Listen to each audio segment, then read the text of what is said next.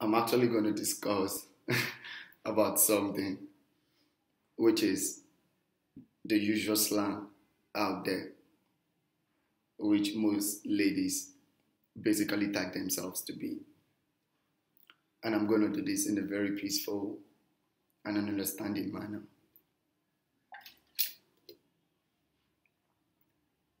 Slay Queen definition. The dictionary will have it. If you're familiar with modern slang, you might have heard of the word slay being used in a figurative way. If you say that someone is slaying, it usually means that they are doing a very good job, and if it's in a competition, destroying their competitors by being so much better. That's actually what being a slay queen means. But now let me take you to the reality of it. The difference between a slay queen and a real queen.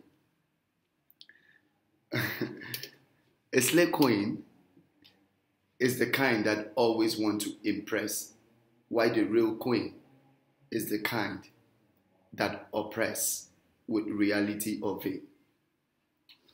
A slay queen is that kind that looks out for what he drives, but the real queen is the kind that is concerned about what drives him. A slay queen is usually a consumer, but the real queen is always an investor. A slay queen will always be dependent, while the real queen is that financial woman who is independent. A slay queen is the liability you should avoid, and while the real queen is the asset to behold. A slay queen is that kind that wants to have many friends, while the real queen is that kind that has lots of legitimate business partners. A slay queen is that kind that want to flaunt that cheap accessories and makeups, while the real queen is the kind that wants to appear normal with unflashy, expensive accessories. A slay queen is that kind that will leave you when the benefits are over, while the real queen is the kind that will consider you as the benefit. A slay queen is that kind that don't give her phone the breathing space, while the real queen is the kind that's innovative with her free time. An average slay queens are the kind that wears a human hair for $1,000, yet her bank account is empty, while the real queen is the kind that would wear the same human hair for $1,000 but never leaving her bank account empty. A slay queen is that kind that don't give a damn chasing another woman's husband, let me put that in quote, because of the financial benefit, while the real queen is the kind that caution men to stick to their wives because she needs no such benefit to be successful. A slay queen is the one with sights, while the real queen has got the vision. A slay queen is the kind that ignores education, while the real queen believes education makes her stand out different.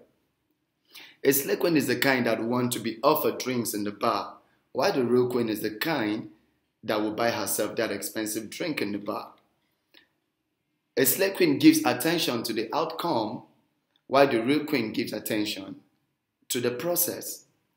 A slay queen is that kind that wants to be noticed everywhere, in quote, forgetting that cheap product has got lots of customers, while the real queen stays on the low to be recognized by those who understand the quality of a product.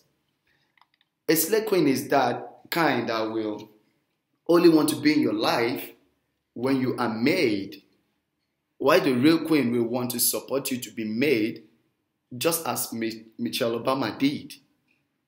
In the conclusion of the whole matter, the supposed slay queens are to be recognized as dirty queens, while the real queens are the real slayers.